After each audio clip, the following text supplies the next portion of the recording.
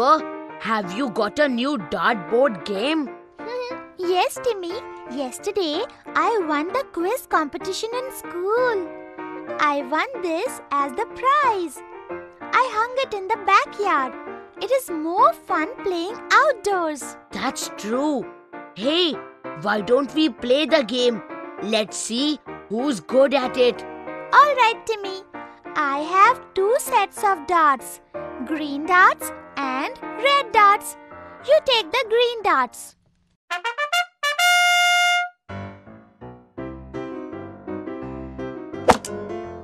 Yippee!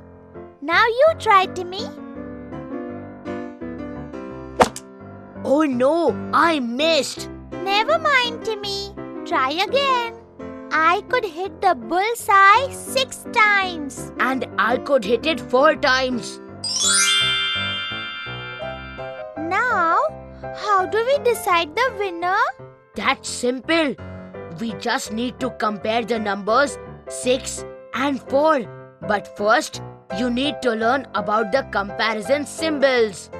The basic comparison terms used are greater than, less than, and equal to. And the symbols used are as follows. Now let's start comparing.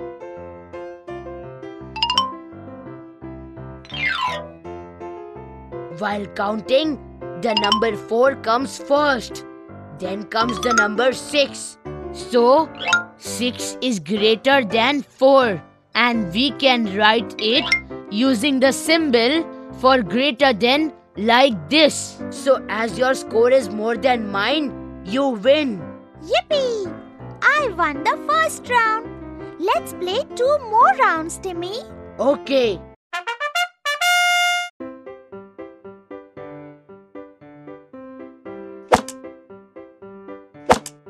Let's see the scores now. This time, I could hit the bullseye 8 times. And I could hit the bullseye 10 times. Wow! Timmy, you win this time. You have scored more than me. Yes, you are right, Amber. 10 is greater than 8. There is another way of saying this. As we can see, 8 comes first, then comes the number 10. So, 8 is less than 10. We use the less than symbol to write the number statement. Now this is the last round. This will decide who wins the game.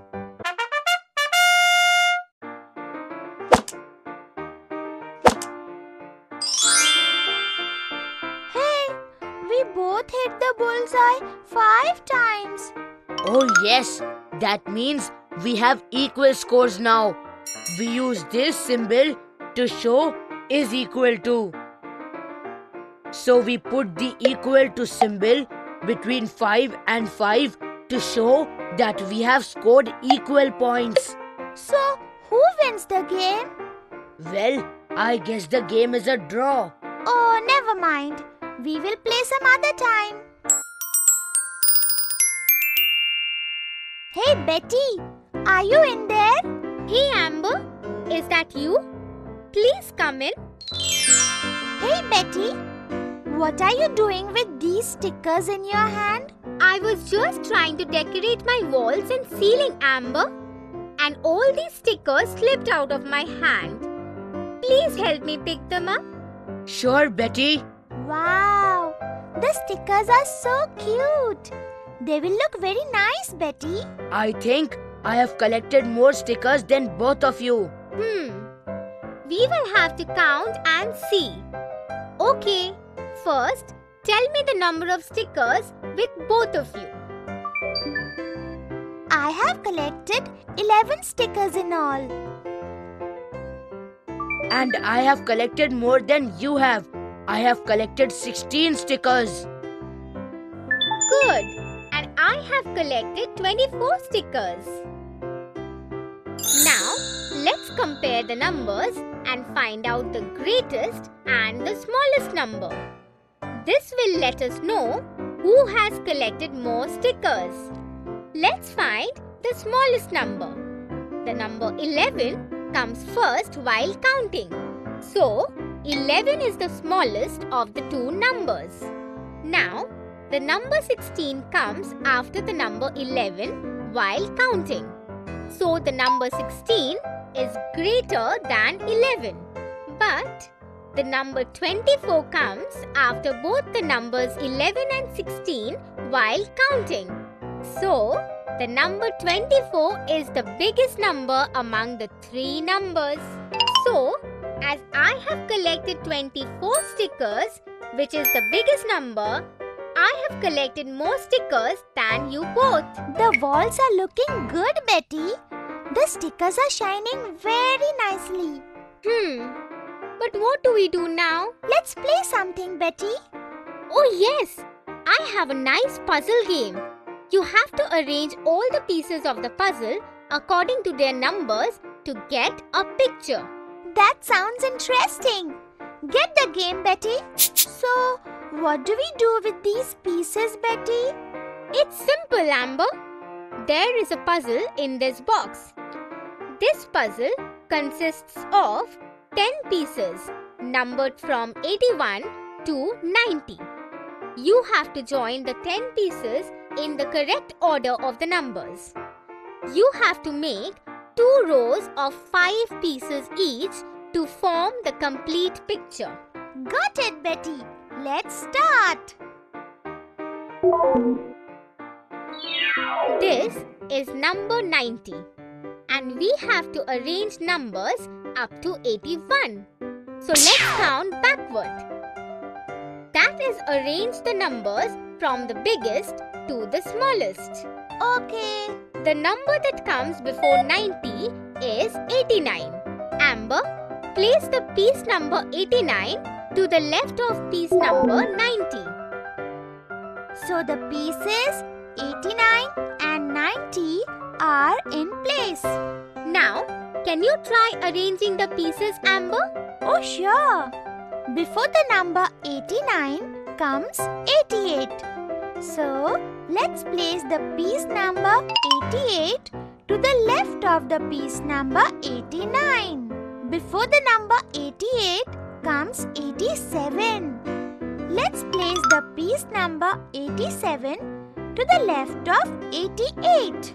The number 86 comes before 87. So, let's place the piece number 86 to the left of 87. Now, Amber, the next piece will be placed above 90. So, find out the next number and place it correctly. The number 85 comes before 86. So, let's place the piece number 85 above 90, as we have to make 2 rows of 5 pieces. The number that comes before 85 is 84. Now I shall place the piece number 84 to the left of 85.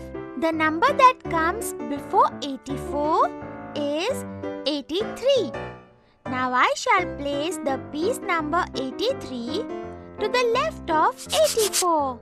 The number before 83 is 82. So I shall place 82 to the left of 83. And the number before 82 is 81. So this is the last piece. And I shall place it to the left of 82. Wow! This is a lovely picture, isn't it, Amber? You are right, Betty. Hey, let's take another 10 pieces and arrange them to form a beautiful picture. Oh, sure.